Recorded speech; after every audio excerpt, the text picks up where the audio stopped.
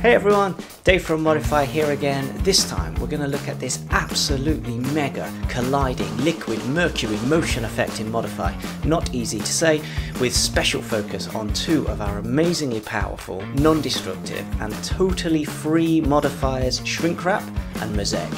Let's go.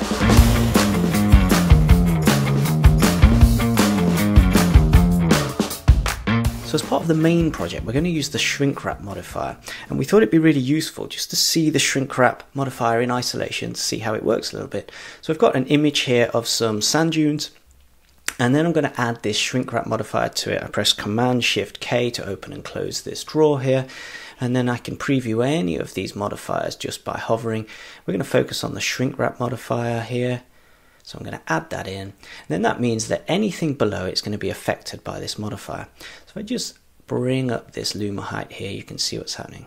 We called this the Shrinkwrap modifier because it is like modifiers wrapping a material over the top of your image. So you can see in very, very few steps here, it's like I've wrapped this iridescent crystal effect over the top of those sand dunes.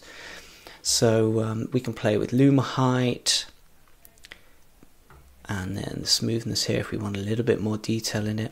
We also have loads of materials if you want to go through them. My personal favorite is this orange peel here. If we put the smoothness up, and I'm just going to alter the size of the image underneath, place this in the middle. You can really make this sort of vacuum molding effect very, very easily, depending on how much detail you want. Look, you can go into, I like it when it's a bit smoother and shinier. Again, make it really exaggerated contours. With everything in Modyfi, you've still got access to those layer blend modes, and then when you really start playing with these, the visual effects are really quite amazing. I love this hard light here, mixing the modifier with the sand dunes underneath.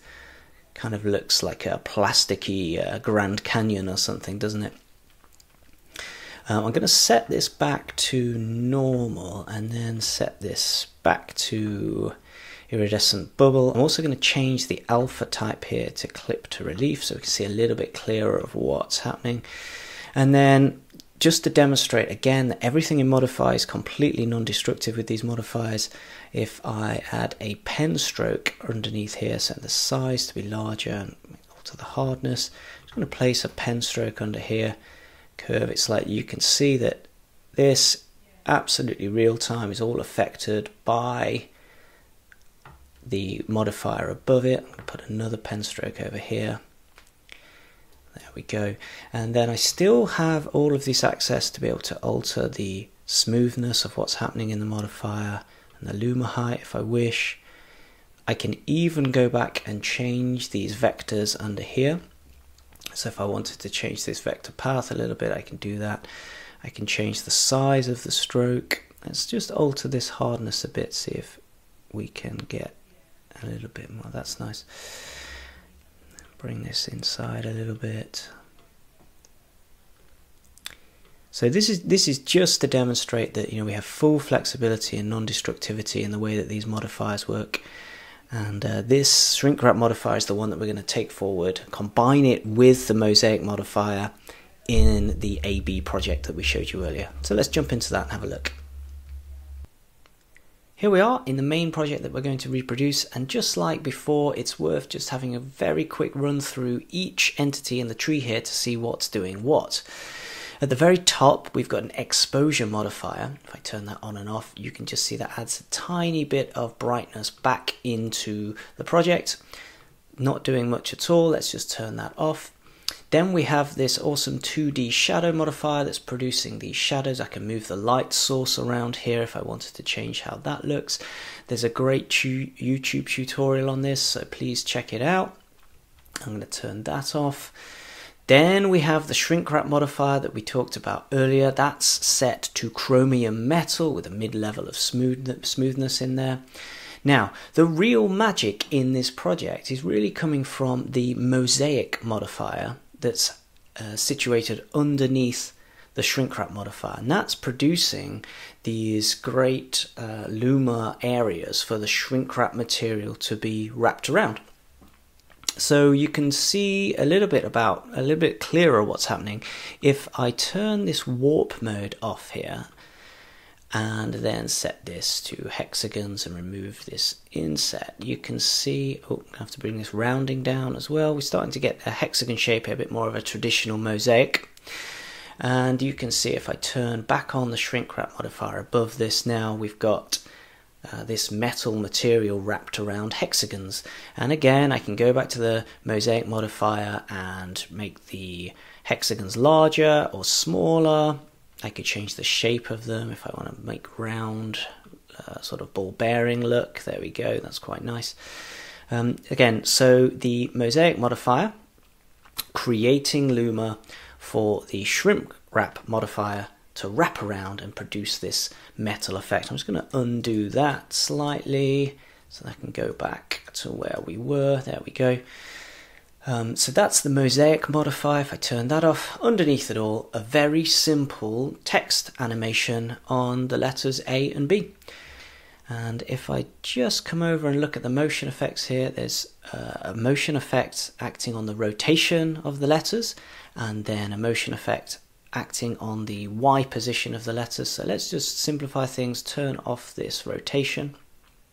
So we just have this Y axis animation happening here, and then how we've made the letters bash into each other is by setting the layout to letters and then providing an offset, an element time offset of around a second here.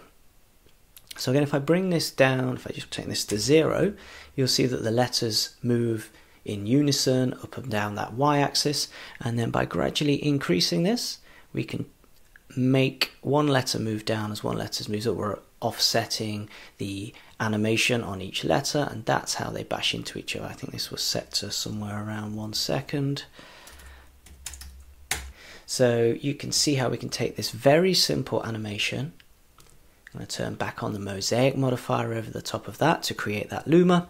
We're then going to use the Shrinkwrap modifier to wrap that luma in a metallic material, 2D shadow to provide some effect, and then a little bit of brightness with exposure.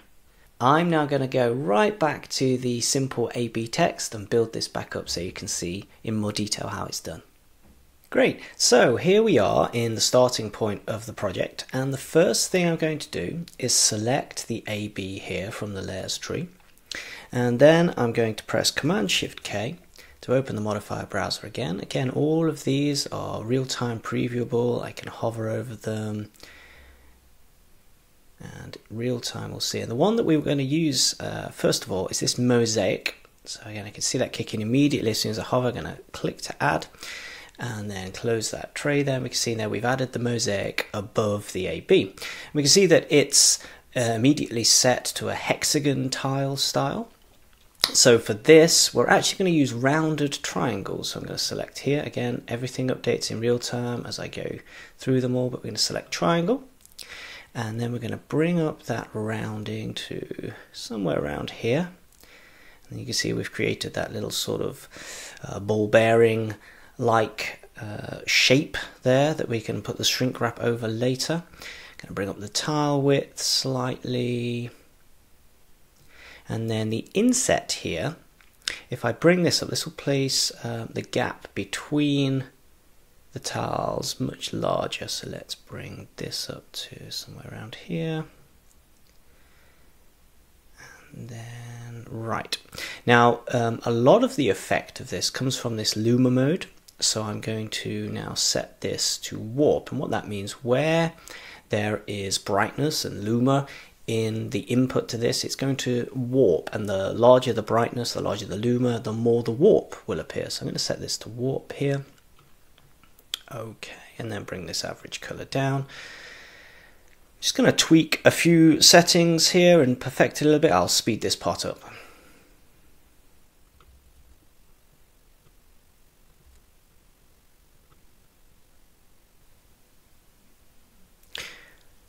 Okay, great. You can see now we've changed that AB into these little dots that are warping and looking really nice. So let's now put that shrink wrap over the top of the mosaic, and then get this sort of metallic material going on.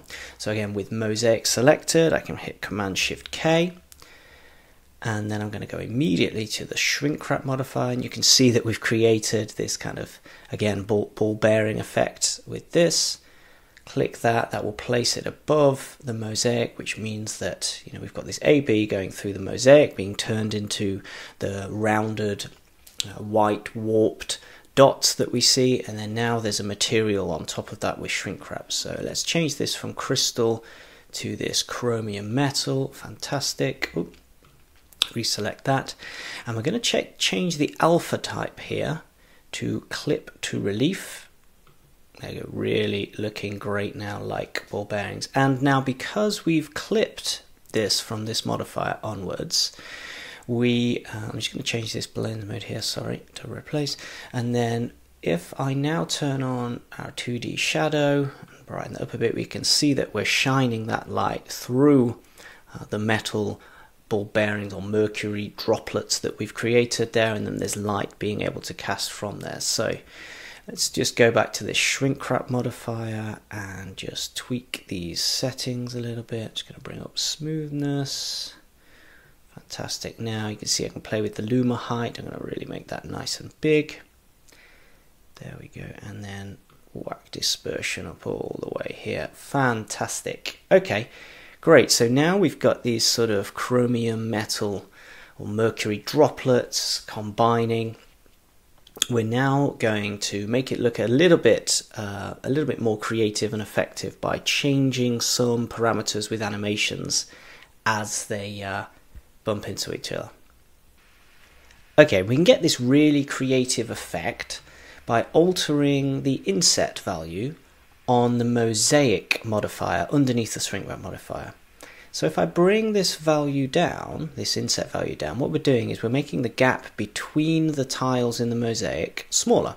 So you can see the gap there when they get affected by the Shrinkwrap also gets smaller. Maybe it'd be clearer if I turn off the Shrinkwrap here.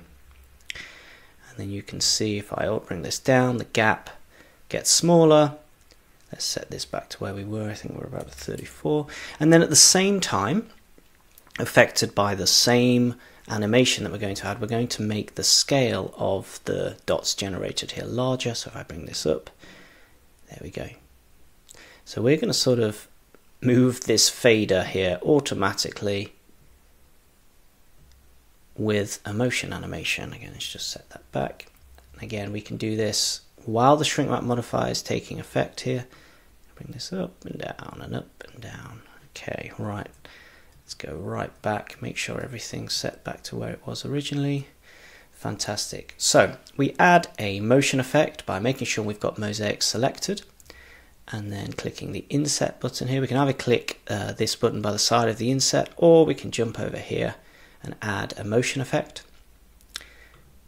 Either way, doesn't matter. And then if I change this oscillator to sine expo, that's the same wave shape used to move the A and B, so we'll make sure everything matches up. We're just going to set this down to 0.4. I'm going to also change this button here, which changes how the motion effect affects the original value. So if I set it to plus here, the value that I set in the animation will be added to the original value only, and then if I set this plus and minus, it will be added and then the same value subtract. So you can see the wave shape here change around this 0 access point. So I'm going to set that to plus, and then I'm going to alter the inset value here, and I'm going to bring this down by about 30, something like that. Great. And then now you should see, and on the side here, those gaps are getting smaller when those A and B join. And then let's do the same with the luma scale. Again, we're still in association mode here, so if I drag any other effect, it will be added into the same motion effect. I'm going to drag this all the way up, and there we go. We can see that those gaps get smaller, the dots get larger. I'll just turn off the Shrinkwrap so we can see it more clearly. There we go. Fantastic. Okay, Now, there's also a really nice creative effect that we can put on top of the Mosaic modifier that will give a rotation, a continuous rotation. And it would be quite subtle to see, so I'll strip things back a bit to show you, but it'll sort of vary all of the refractions and the way that the metal droplets look. So let's just, what I'll do is I will turn off the Shrinkwrap modifier, and I'll just go and turn all the motion effects off to make this really clear to see. So okay, so I've turned off all of the motion in the document now, and we've also turned off the Shrinkwrap modifier. If I look at the Mosaic modifier here and then add a new motion effect by clicking rotate, I'm going to change this to a sawtooth wave type. And this means if we also set it to 1 rotation, we can get a continuous movement in the rotation. So I'll now set rotation up to 90.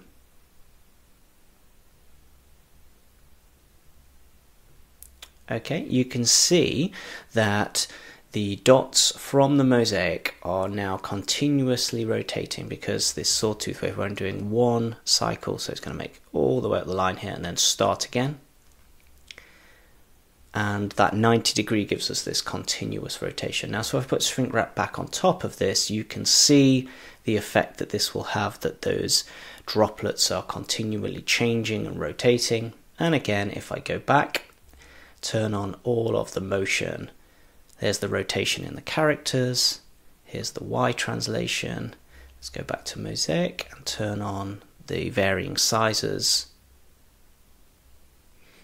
Okay, that is our final animation made in Modyfi. I hope you've been able to follow along. All the links will be in the bottom.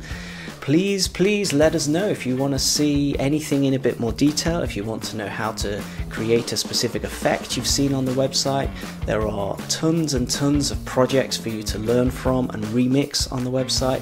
Please like and subscribe. Let us know what you think, and we'll see you next time. Thank you.